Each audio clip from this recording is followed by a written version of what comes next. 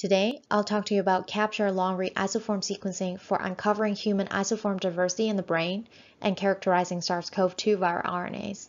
The cDNA capture workflow starts with either poly-A or total RNA, going through cDNA synthesis using the PacBio Iso-Seq Express workflow to generate double-stranded cDNA, adding UMI on the 5' end and sample barcode on the 3' end. A customized design panel of biotinylated probes will pull down full-length transcript of your interest. Streptavidin beads are used to pull out the probe and target cDNA complex, and reamplify with a second-round PCR. The capture product can then go through SmartBio library prep and sequencing. The bioinformatics workflow takes the HiFi reads as input, removing 5' and 3' cDNA primers, extracting cluster reads by UMI group using the Iso-Seq pipeline.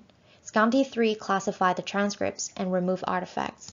Here I'm showing you a dataset generated using a customized Alzheimer's disease panel, breaking down the number of reads by step and the on-target rate.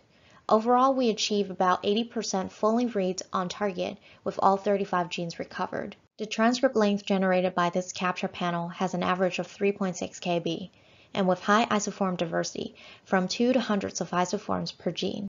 The pulled-down transcripts are full-length. Completeness is supported by K-peak and poly motifs. Novel isoforms are also detected, which are shown as NIC and NNC in the SCOMT report. A closer look at two targeted genes on the panel, huge contrast between ApoE and TOM40 in isoform diversity and unique molecular count for the different isoforms. Switching gears to SARS-CoV-2 sequencing, using the IDT COVID-19 panel with the same cDNA capture workflow. The panel contains overlapping probes that are densely tiled across the whole viral genome. Comparing sequencing results between PCR-based approach and probe-based capture using Twist or ATCC control RNAs.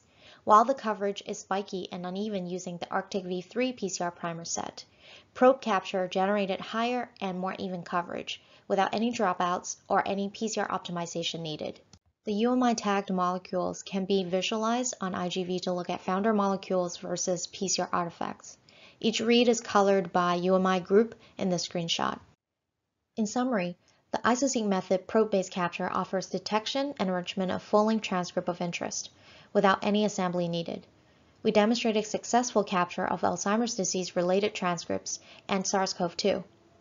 The probe pool design is highly flexible from a few genes to megabases panel.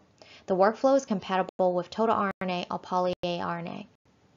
It is highly cost-effective with multiplex capture and high on-target rate.